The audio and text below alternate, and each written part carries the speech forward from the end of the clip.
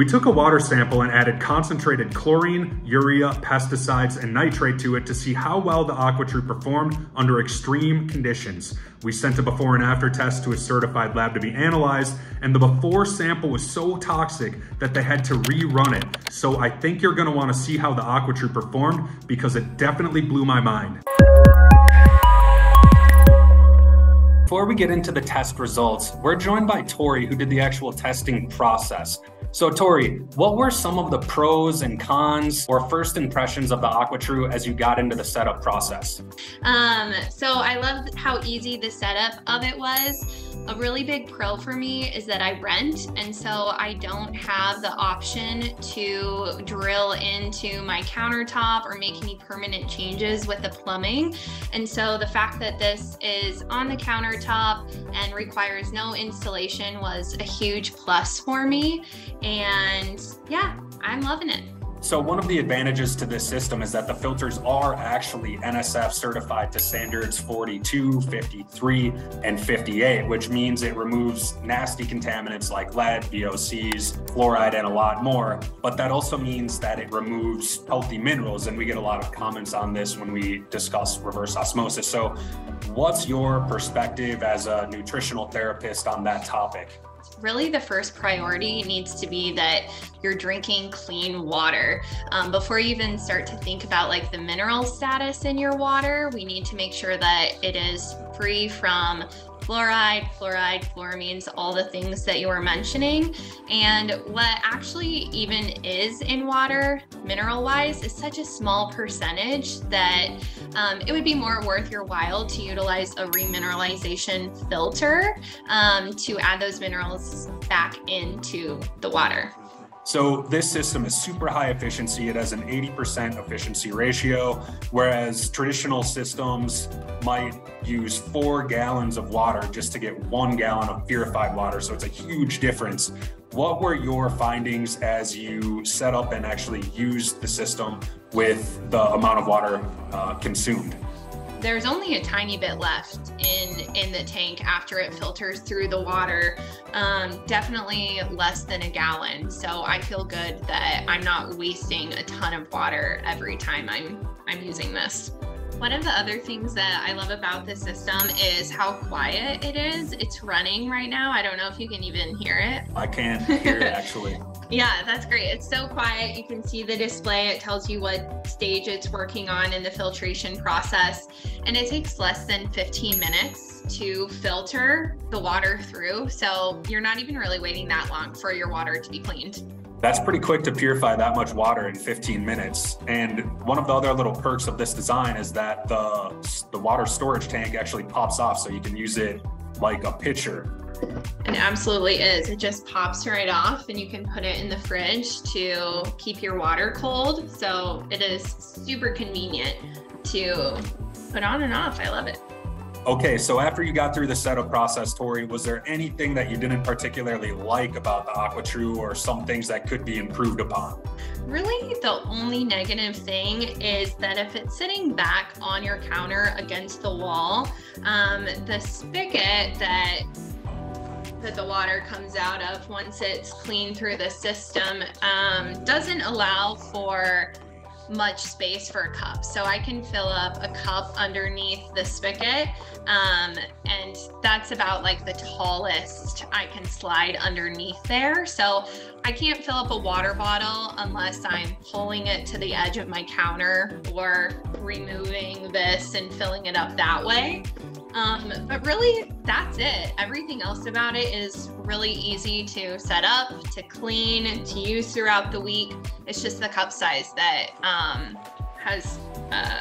you just have to be a little more mindful of it.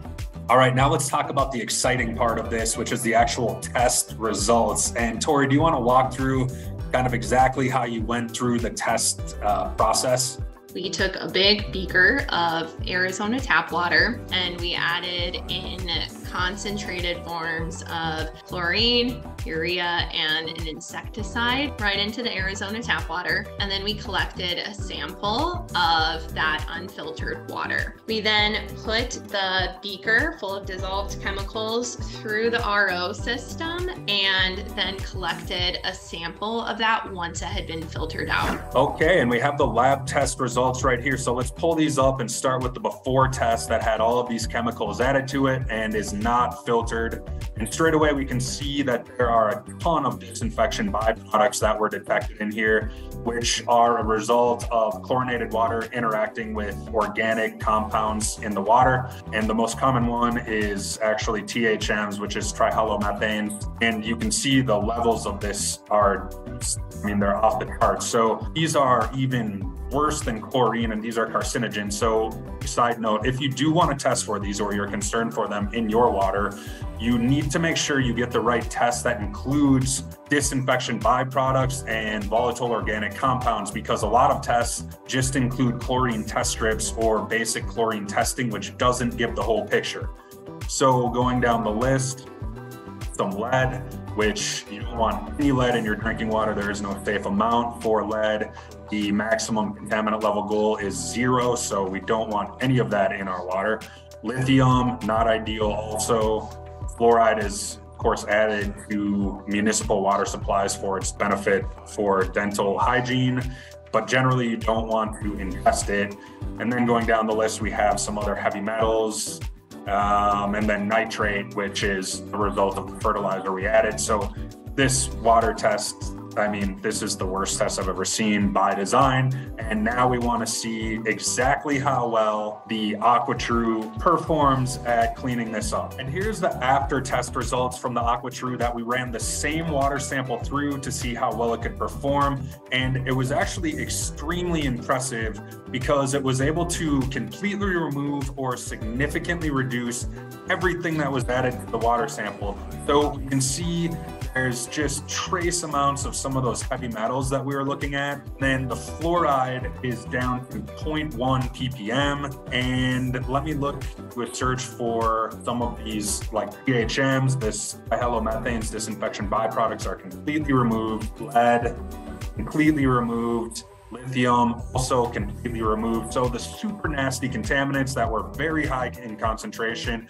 are completely removed. And let me just jump into a spreadsheet I made so you can see side by side the before and after results. You can see going across the board, the AquaTru removed approximately 90 to 100% of all of the contaminants added in the water sample, which is pretty incredible. The first 4 here are the disinfection byproducts, which are 100% removed, meaning 0% remaining here. Same with lead and lithium, 0% remaining. Fluoride, it removed 87%. And you can go down the list and see that it did an outstanding job with everything that was in the before sample. And I will include this spreadsheet and both the before and after test results in the description below if you want to dive deeper into the data for yourself. So we threw literally everything we could at this system, and even the laboratory had to rerun the water sample because the water was so bad. So the fact that it performed this well was extremely impressive to me. Tori, what are your final thoughts on the AquaTru? Yeah, overall, I'm so impressed with the system. It is so easy to set up, so easy to use. The filtration does what it says it does. I feel confident in using this, and I would highly recommend this AquaTru countertop RO system to anyone looking. If you like this video, please be sure to hit the subscribe and like button below. And if you want to watch more reverse osmosis videos, check them out right here. Thank you so much for watching, and see you next time.